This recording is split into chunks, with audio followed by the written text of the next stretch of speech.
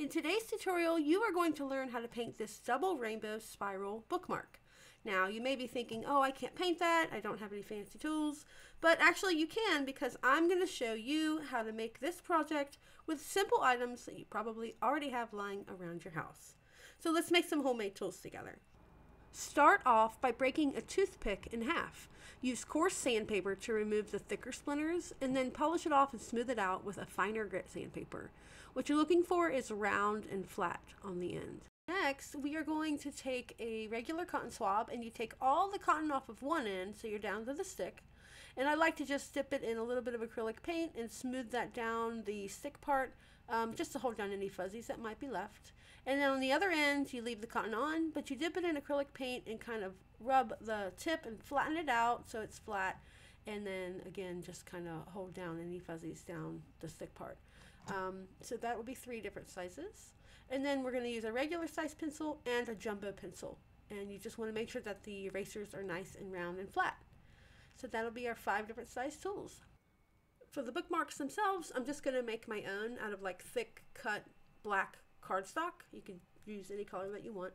And to match with me, you're going to want to measure the length to 4 3/4 inches.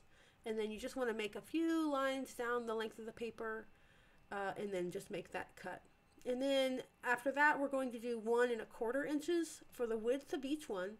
And you're just going to mark those off and cut those out as well. And that way you have several to work with in case of mess ups.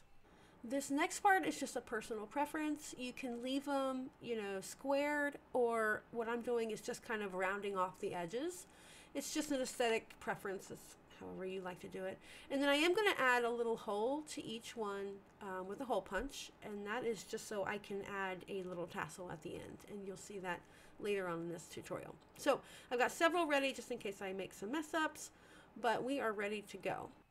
Now, planning out the design, you want to go up 1 1/2 inches from each end of your ruler and make a little mark, and that's where your center dot is going to go. That will be where the design starts.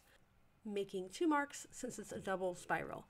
Now, the paints that I'm using today are DecoArt Americana regular acrylic paint in Tuscan red, cadmium orange, cadmium yellow, Hauser light green, Williamsburg blue, and mulberry. And I will name these off as I go, and you will also be able to find these in the video's description below. Your marks are where your center dots are going to go.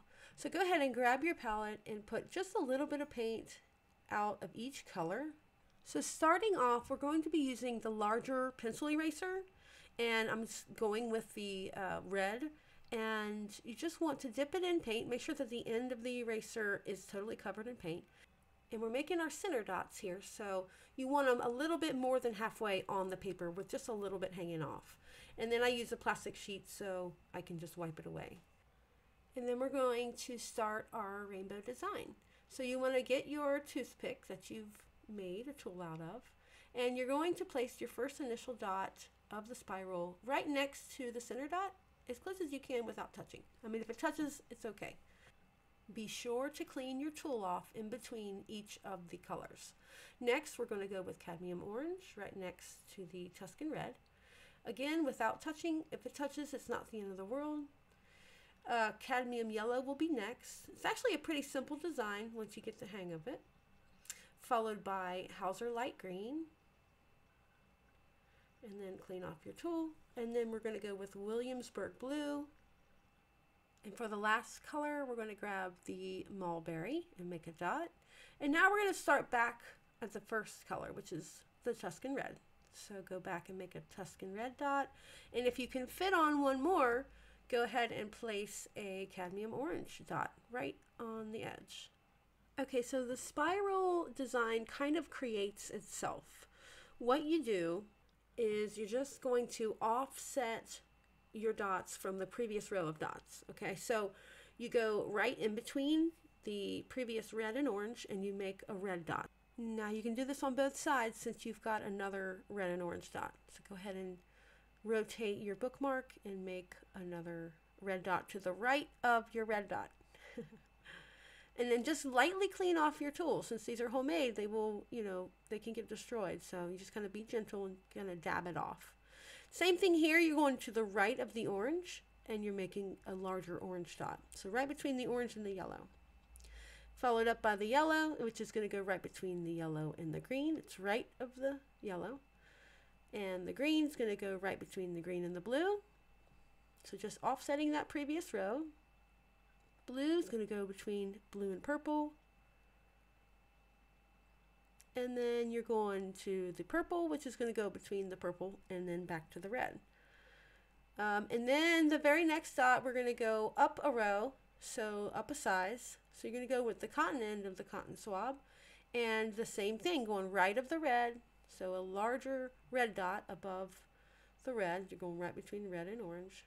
Dab it off before you switch colors. Go ahead and dip it in your orange paint. You're going to go right between the orange and the yellow. And this spiral is just going to start forming. You're going to follow it up with the yellow, between the yellow and green. Just rotate it so you can hit both sides up at the same time. And then going with the greens, it's going to go between green and blue. Blue between blue and purple. Just to the right. Keep going to the right of your previous row.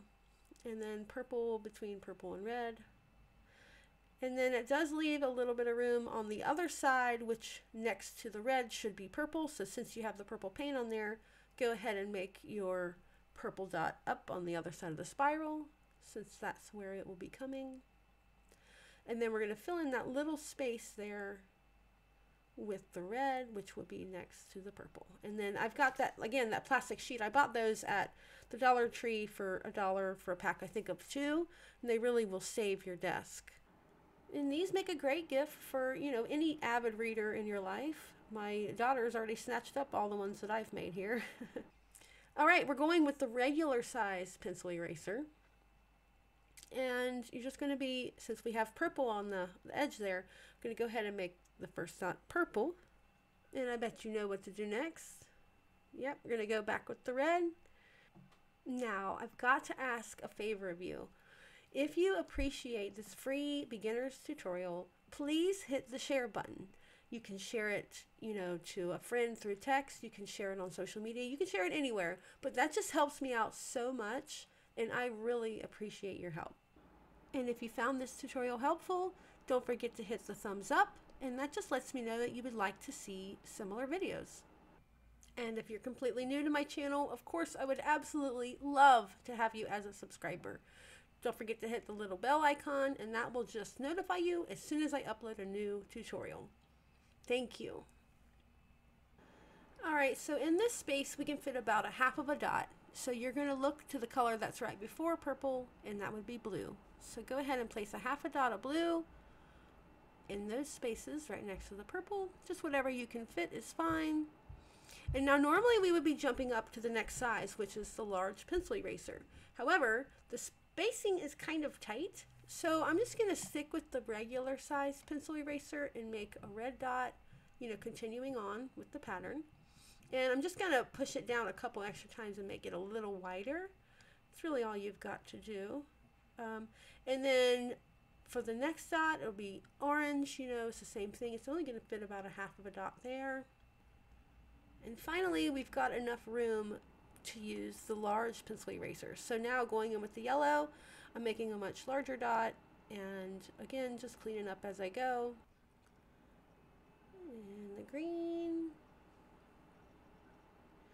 And if you don't feel like you have enough paint on your dot, or say if you push down too hard and the dot has a like a hole in the middle, you can just re-dip your tool into paint and then just redot the same dot, and that's perfectly fine, and that will work well. So that's all you got to do there.